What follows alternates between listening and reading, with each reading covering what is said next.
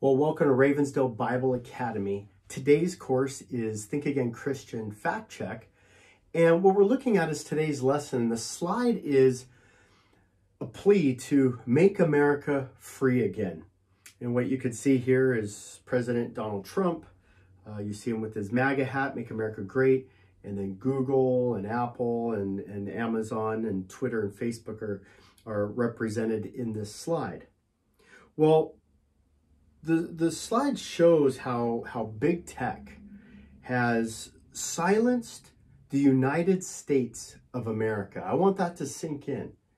The big tech, a private company, has been able to shut down conservative platforms, conservative businesses, including the president.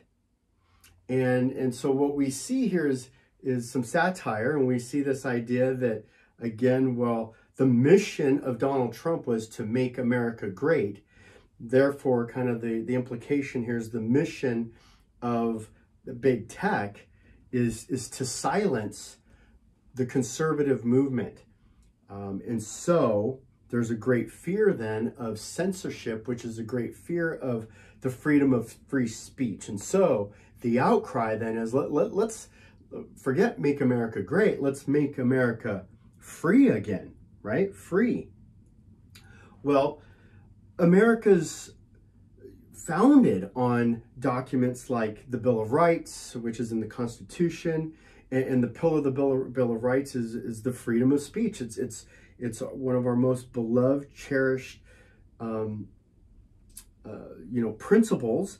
And it's gives us the opportunity to have public opinion, to debate, to argue, to disagree with our president, to challenge ideas. It gives us the opportunities to put forth ideas, questions in the open market. And so in this past few months, what we've seen are election irregularities. I'll stay away from fraud, because coming from a fraud background, fraud is actually something that has technically been proven. So these are irregularities. These are curious things. When we see videos of people sending people out of the room and then pulling out buckets of votes, when we see videos of people promoting the paying of people to vote, okay, when we see video of ballots being dumped in the side of a ditch and they're all for one candidate, Donald Trump. When we see irregularities like mathematical impossibilities for thousands of votes to shift overnight. When we see mathematical impossibilities of X amount of counties that have been won, and in the history of elections, no president has been able to ever overcompensate for that. Well, these are what we would call documented irregularities. And so, as the president was claiming fraud, as the president was challenging the final outcome, which, by the way, our last elections, Hillary Clinton challenged the outcome and has challenged it the entire presidency of Donald Trump. She's never relented from that. Al Gore challenged the outcome when he was going against George Bush, and they took it to court.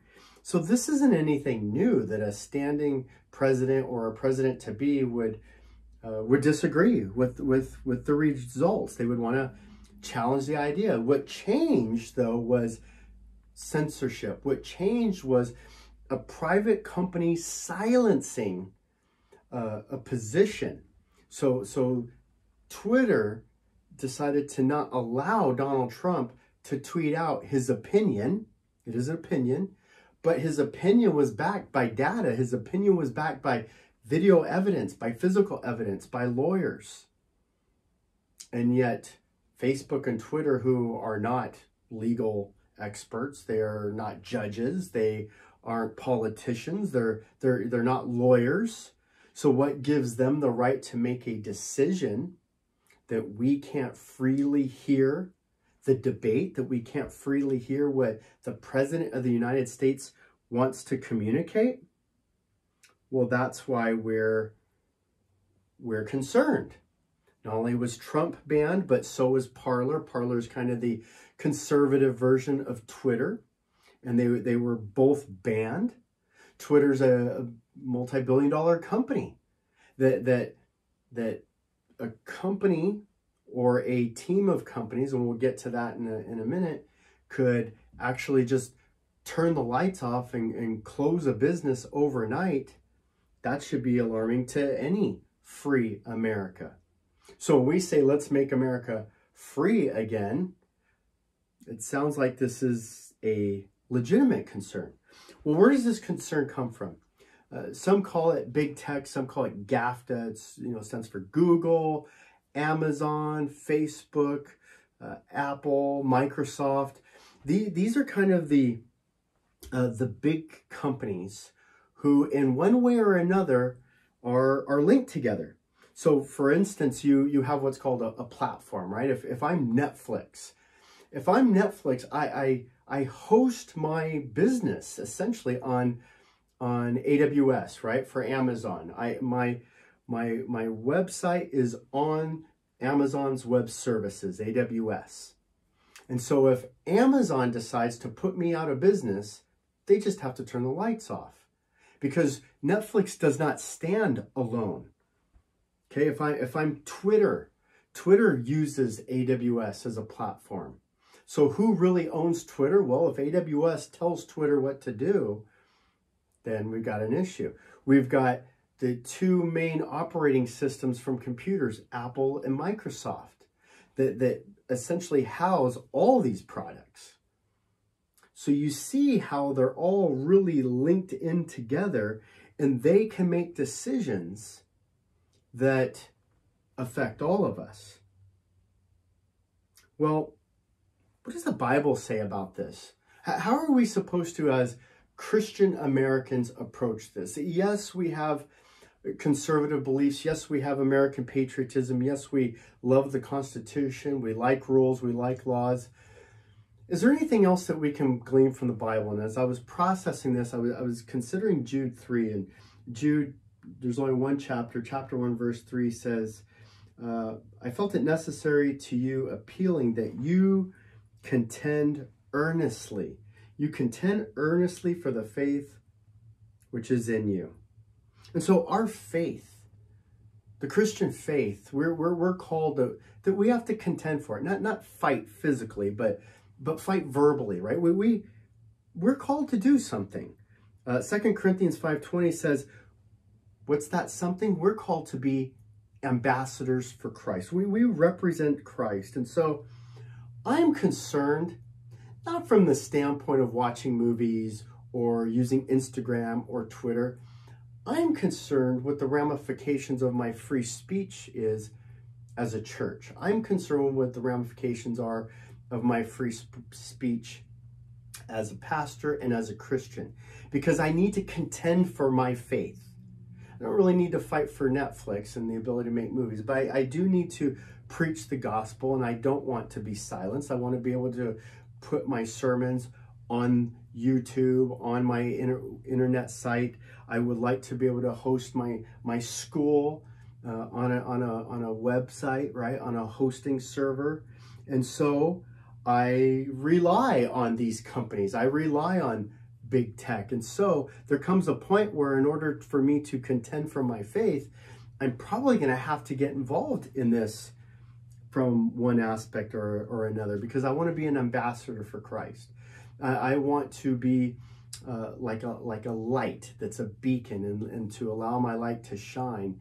And that's a lot harder if my light can only be seen in a small little room, as opposed to the World Wide Web. Well, again, what makes this even more complex and more concerning is, well, technically speaking, big tech is not the government. So when we have constitutional rights from the government, it begins with, well, the government not silencing you, the government not arresting Donald Trump, the government not shutting down churches or pastors or online services. And so there is kind of a loophole, and that loophole is, well, these companies have a special deal with with America right now, a special deal with the government. So they have certain rules, Section 230, maybe you've heard of that, that allow them to operate, even though they're not the government, they are an extension of the government. That's what makes it tricky, because typically these are individual companies that for the most part provide free services. And so if you want to join Twitter or Instagram for free, you're not paying for it, and it's their company and they want to cut you off, ban you, censor you, or cancel your subscription from their own business sake, it's their right.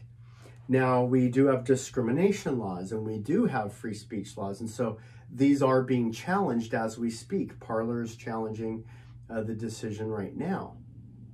But there are some loopholes that seem to allow these services to silence outsiders based upon their rules. It kind of goes back to the baker being able to have the ability to say no to a homosexual couple that wants a gay cake.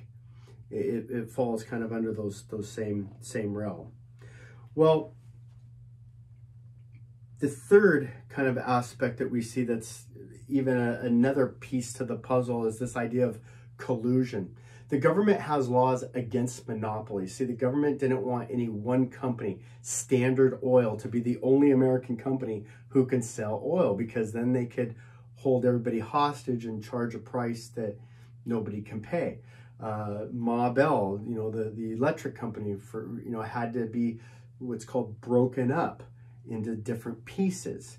Microsoft was addressed with this because the government doesn't want one company to form what's called a monopoly, and that one company holds all the cards. So for instance, let's just say there was only one computer company in the world, you would have to buy their computer. They could charge whatever they want.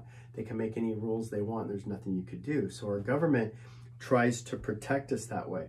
The other way our government tries to protect us is what's called through racketeering. Maybe you've heard that term, or collusion. It doesn't allow these companies to work together in harmony as they form kind of a mega monopoly, right?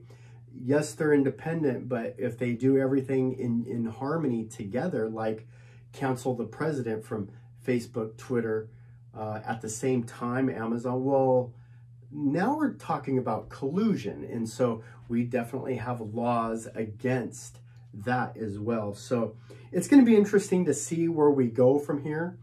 But at this point, traditionally, the Bill of Rights, Constitution protects us and all citizens and our free speech. It appears as though big tech is in collusion and working as a monopoly to silence conservatives. They've already done it to the president. They've already done it to Parler. They're doing it to different individuals. They've done it partially with PragerU. And the problem is they're becoming too powerful. Their voice is too big. And financially, we see that they're supporting too many politicians who then pass laws to favor them even more. Now, let me encourage you. America is still free.